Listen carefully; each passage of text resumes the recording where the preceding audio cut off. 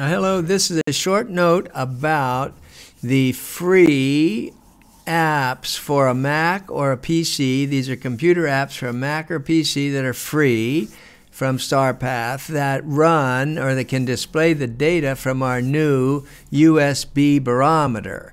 And the USB barometer, let me just show that device first. Here is what this is. It's a very high precision barometer.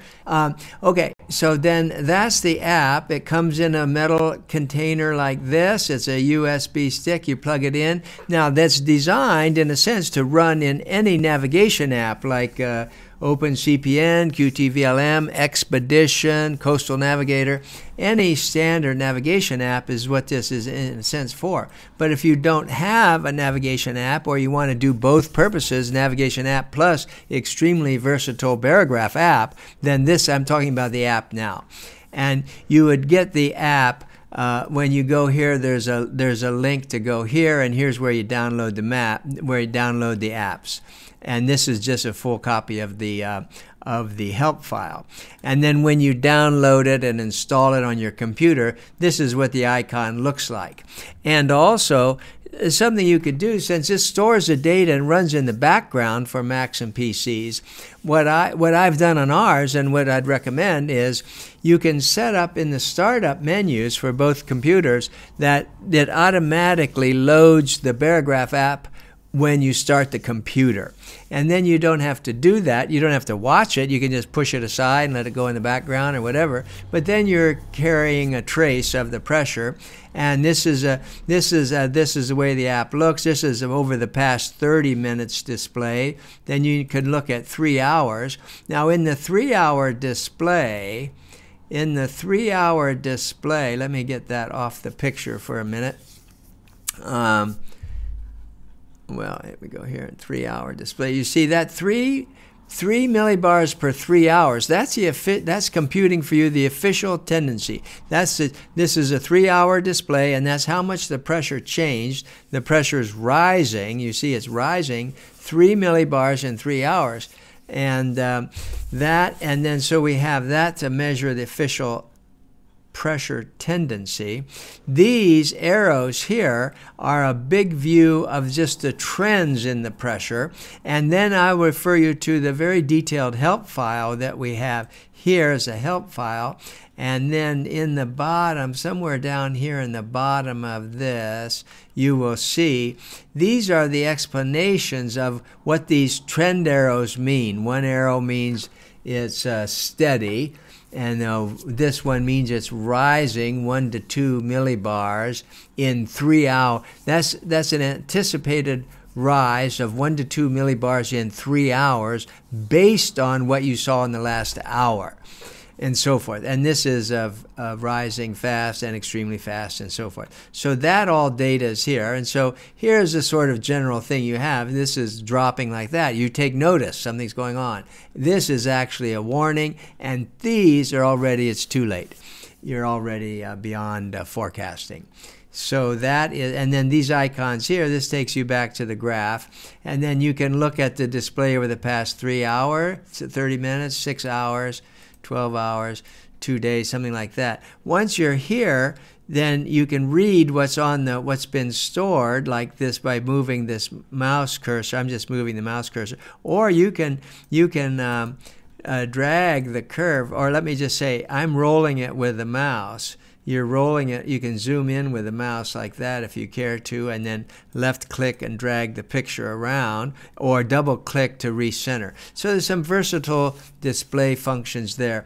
The instrument also, of course, records the position of the device. Assuming you're in a vessel moving, it records the position of the device. At the same time, it records the pressure, so that you can evaluate how things are changing. We have various videos and discussion of that. And so then you can also see the data digitally. This is a record of that. These are the data files here. So in the past, well, say in the 3-hour interval, this is where the data, this is all the data, and it's got the time, the pressure, and also if you're moving, you have the cog and sog. And you can export that either as a GPX file, which only means something if you're moving. And if you're moving, then you can actually export this file and drag and drop it on your nav program or Google Earth or something like that, and you'll see the actual track of where, of where you were. So it's a and then you see how the pressure is at those different locations. Or you can just export it here. If I click this and go to downloads, it's going to download. I could just, well, for now I'll just say whatever that is and say save, and then that data is all saved. And then you can let's see, open that, say in a spreadsheet. This is a 2-day pressure display. That's what that looks like. Again, this is a case where we're not moving and so forth. So all these data are stored. This is the setup. This is the setup screen where you choose, you know, how, if you want a dark display or it's whatever, light.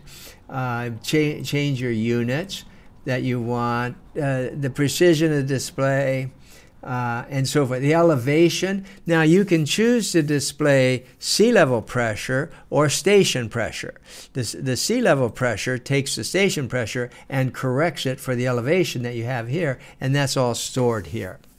It also gives you the opportunity here to just display an offset. Let's say for the, you want to, you know, the thing is like a millibar below, you know, above sea level right now. 12 feet above, well, millibar, that's actually a big boat. There's a jingle 0.44 per floor, and we call floor 12 feet. So if your barometer is 12 feet above the water level, you could offset the pressure by 0.44, and in other words, raise the, if your barometer is 12 feet above the water, then you would raise the pressure by 0.44 millibars, and then you'd be reading sea level pressure. And by the way, that's all explained in this very detailed help file, which is like a mini lesson on use of barometers.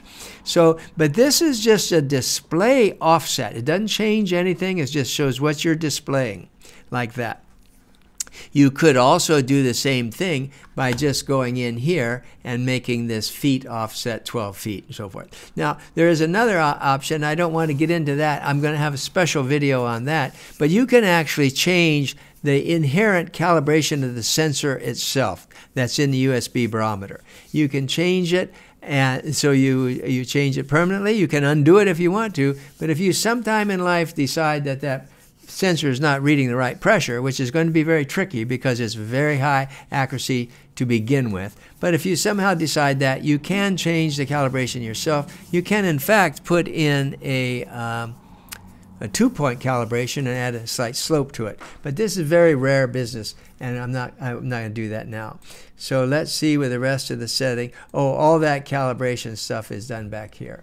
Okay, so that's that. I won't, the other thing, and I'm not going to, I'll have a separate video on this, but if you go to the setup and the connection setting, this is a way here to export the pressure, the position and pressure if you want to, from this device. But the USB barometer is not measuring your position. That you have to get from somewhere else. It's just a pressure. But you can, in fact, wirelessly transfer that pressure to nearby devices. And I'll show that. It works very well. And I'll show how you do that in a later video. But that's just a quick overview of how you can view